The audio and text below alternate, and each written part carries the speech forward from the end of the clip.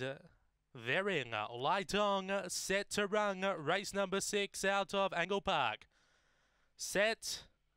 Away, Stout Manelli began well towards the outside. There's speed on the inside from Fly for Tricks, carving over Victor Grosso. Oh, getting checked heavily there was Fantastic Victor with Forsaken, so those two are out the back.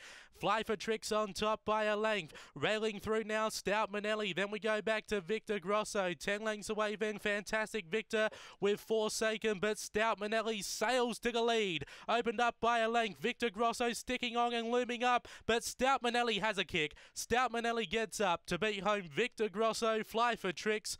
A big gap then, Forsaken with Fantastic Victor. The time around 30 and 30.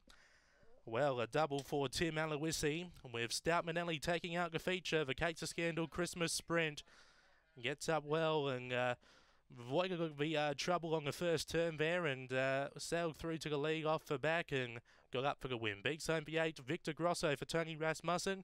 Third, number 1, Fly for Tricks for Jane McNichol. And fourth, number 4, Forsaken for Neil Mang. 30 and 33 that time, 5:25, 17:78. The run home in 12:55, 6:81 for your numbers, 2 by 2 1/4, 2 1/2 I should say. Those margins after race 6 for Kate's a Scandal Christmas Sprint for 2021.